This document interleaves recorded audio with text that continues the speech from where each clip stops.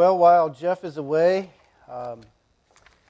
he has given me the privilege of speaking this morning, and I have a greater privilege than the person that's speaking next week.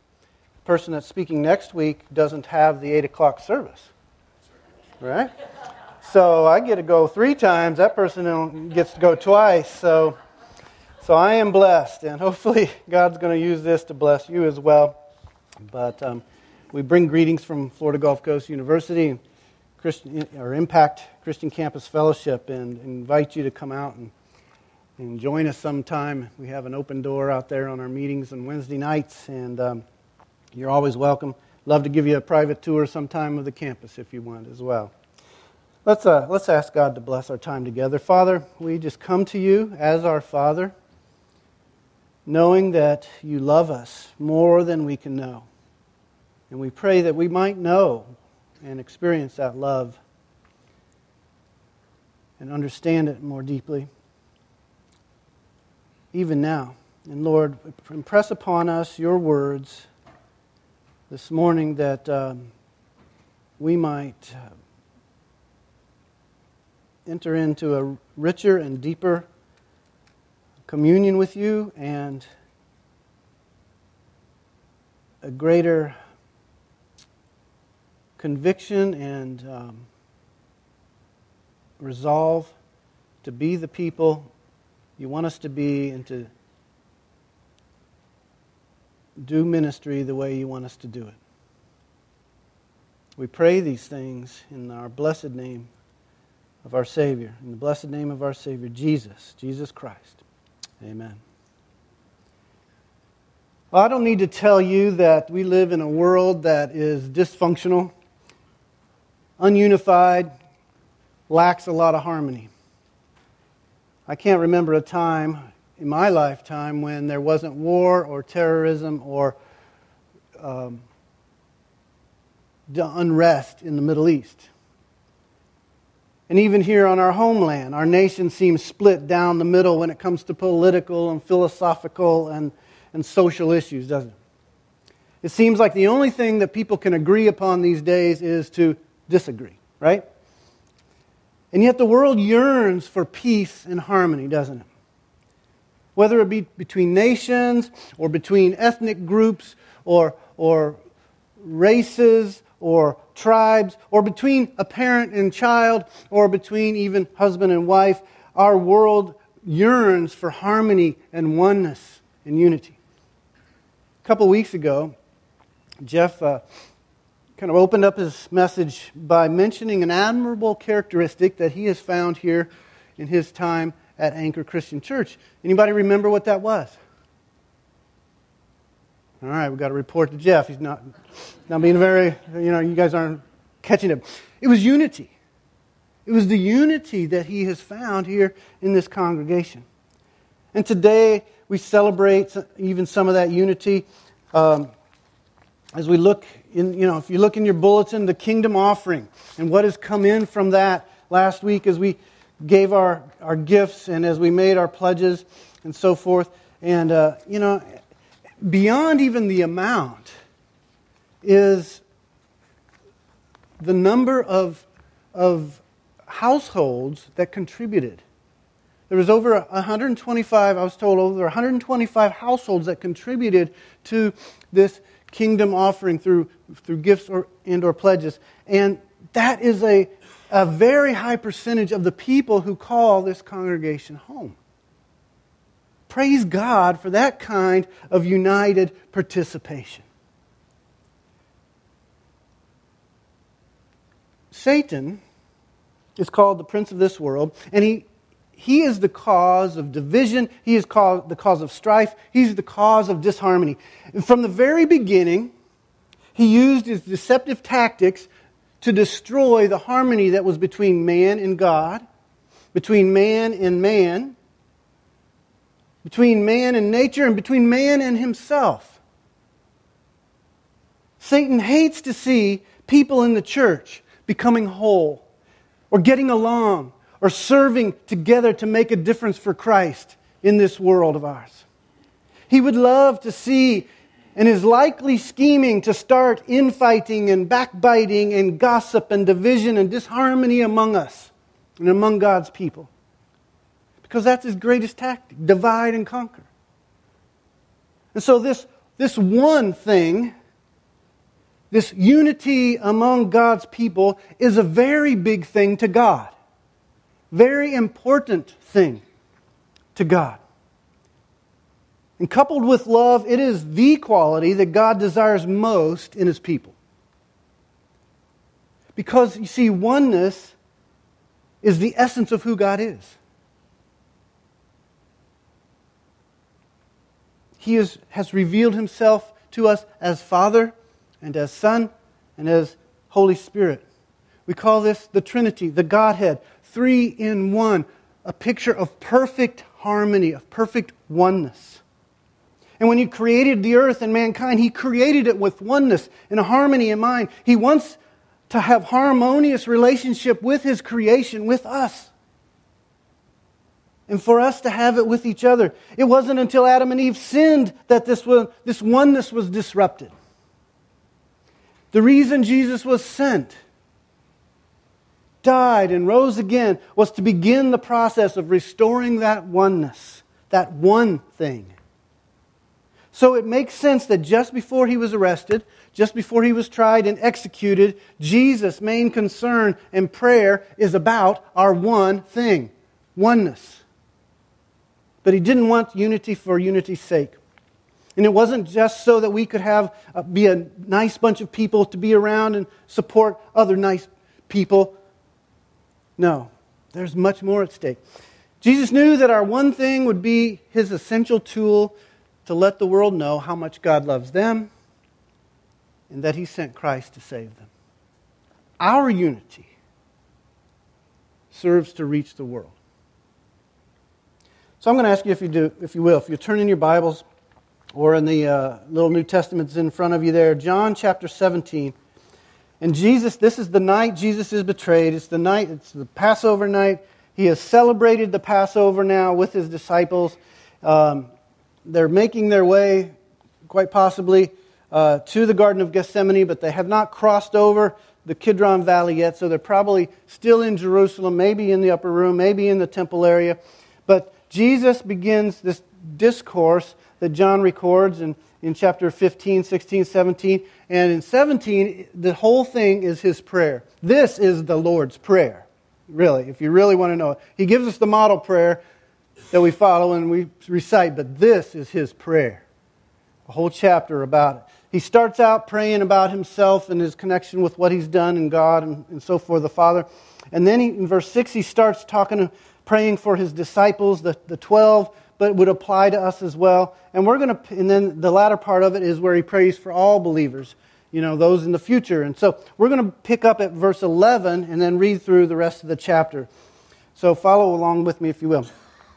I will remain in the world no longer, but they are still in the world, and I am coming to you. Holy Father, protect them by the power of your name, the name you gave me, so that they may be one as we are one.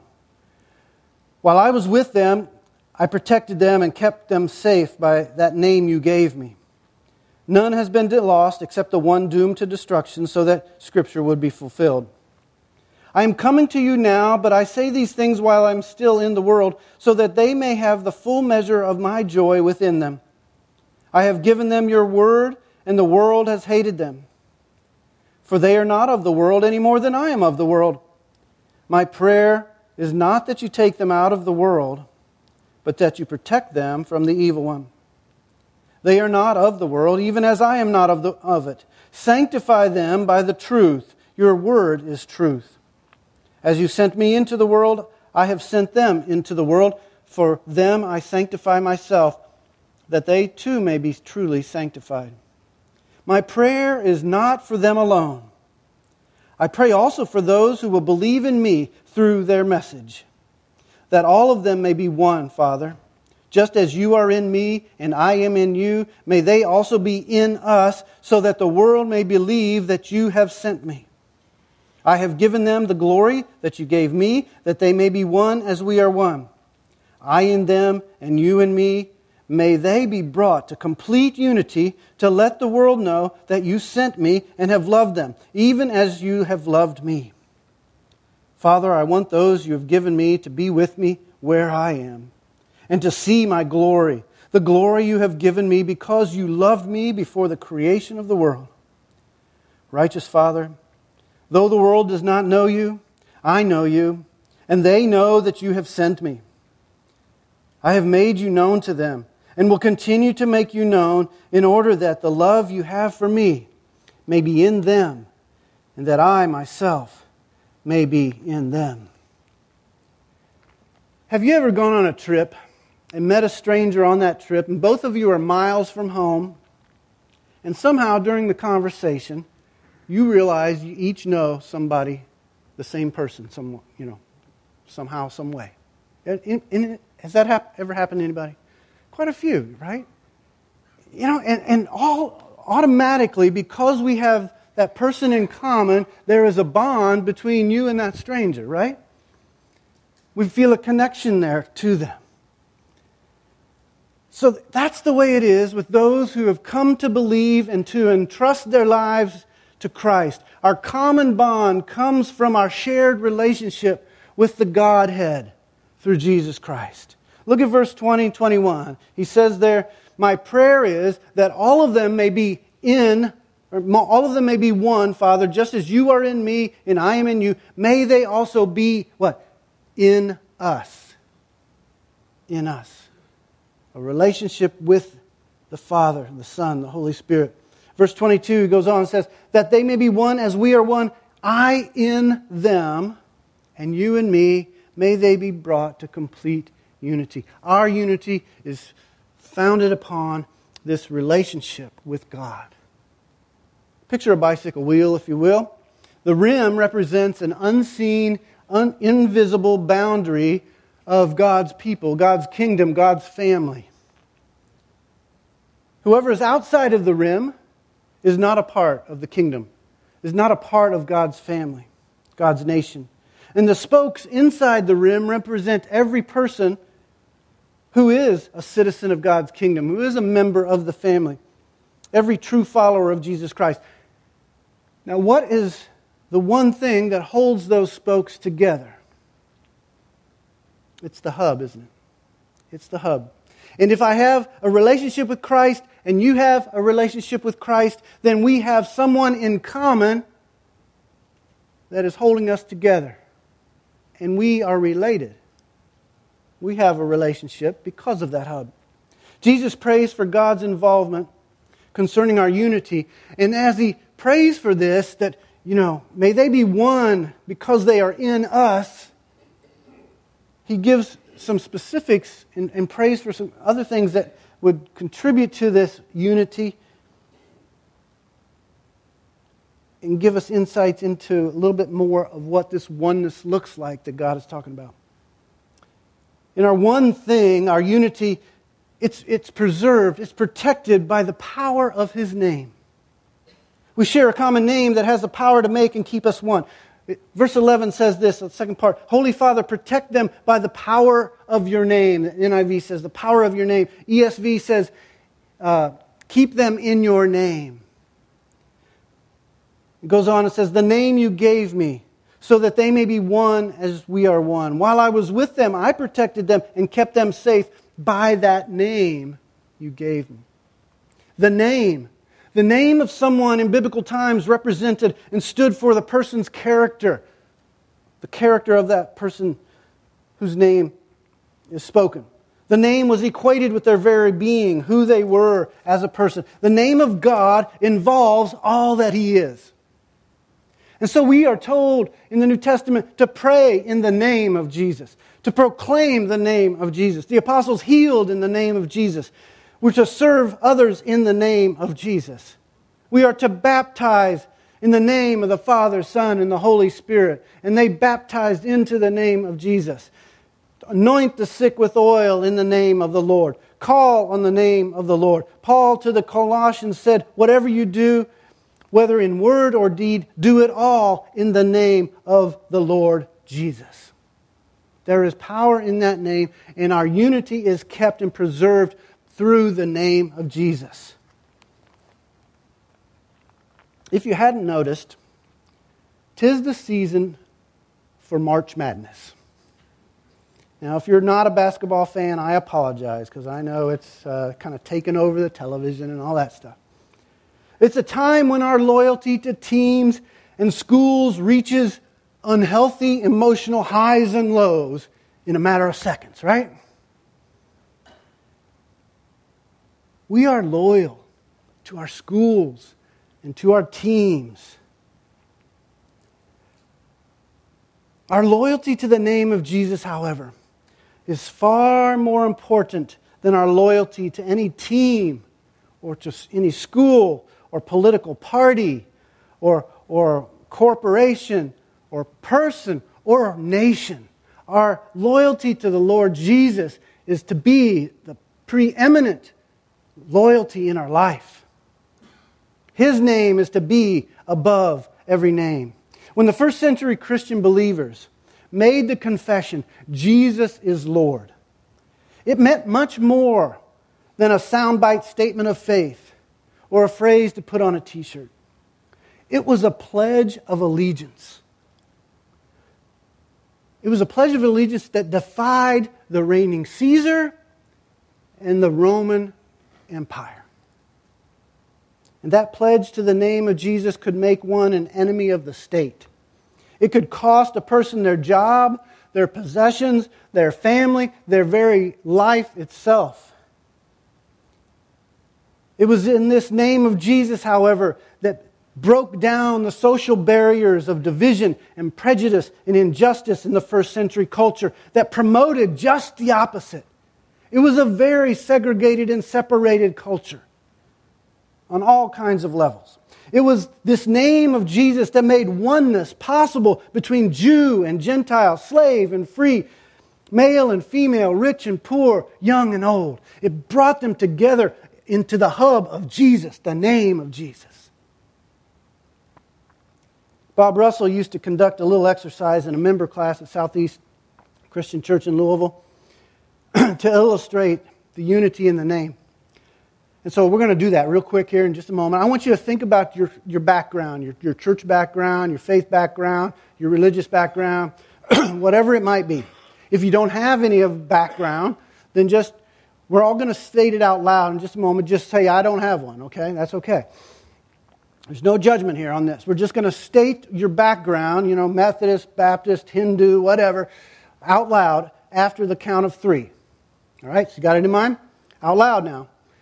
1, 2, 3. Brethren. Do you understand that? Okay, now kind of confusing, not real coherent, right? Okay, now, after the count of 3, I want us to all just say Jesus. Okay? 1, 2, 3. Jesus. There's unity and harmony when we focus on the name of Jesus. Not only does he pray that we be kept in God's name, but Jesus prays that the disciples be sanctified. Be sanctified. That sounds like a real religious term, doesn't it? Look at verses 14 through 19. I have given them your word, and the world has hated them. And they are not of the world any more than I am of the world. My prayer is not that you take them out of the world, but that you protect them from the evil one. They are not of the world, even as I am not of it. Sanctify them by the truth. Your word is truth. As you sent me into the world, I have sent them into the world. For them I sanctify myself, that they too may be truly sanctified. This word sanctified can be translated set apart, can be translated consecrated. It's the same word from which we get the word saint or Holy One. And though Jesus will soon be leaving to rejoin the Father, he said he's not taking his followers with him.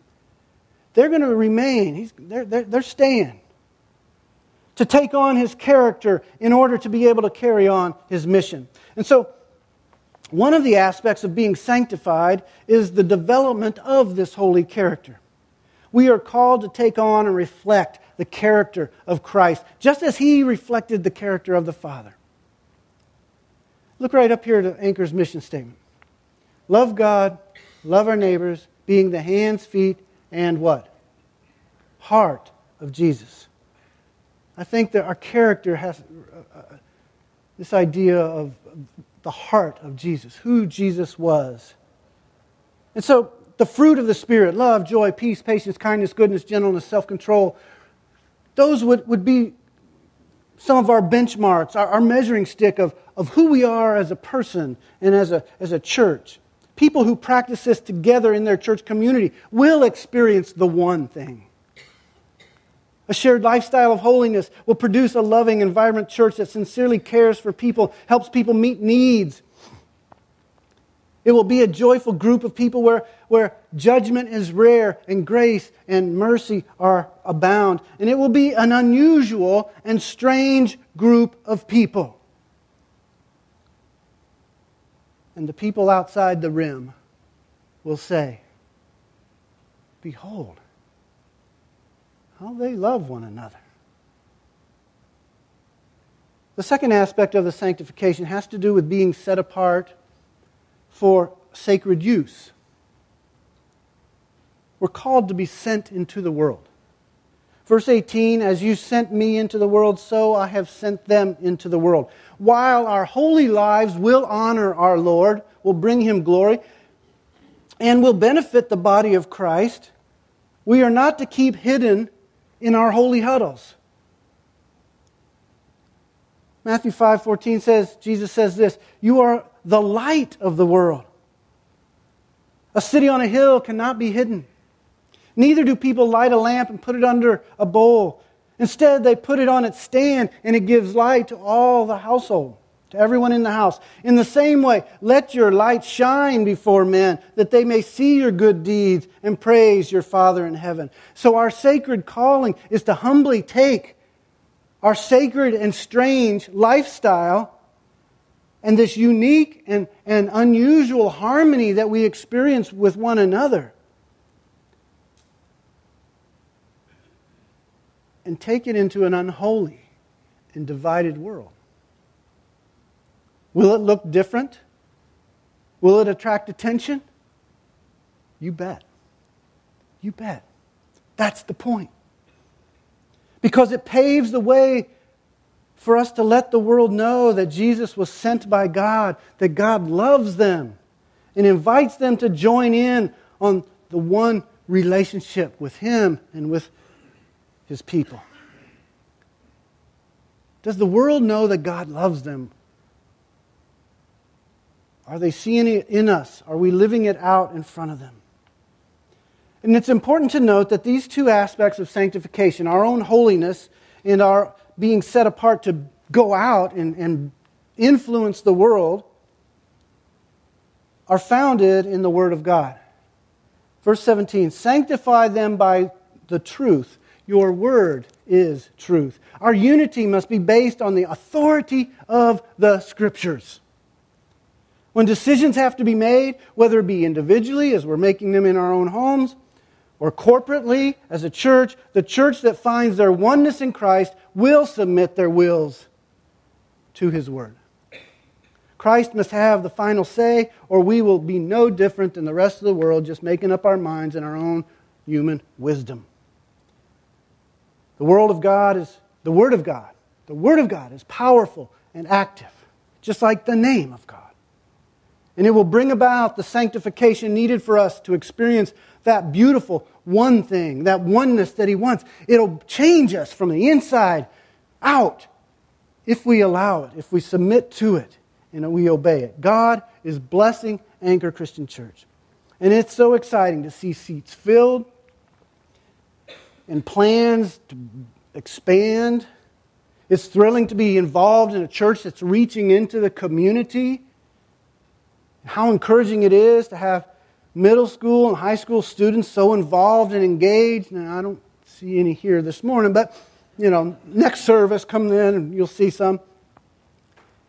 And we could go on and list the different things. I think one of the beautiful things about this congregation is that there is an interest in the young. Being generally an older congregation, there is still this interest in reaching the community and the young people in it. That's admirable.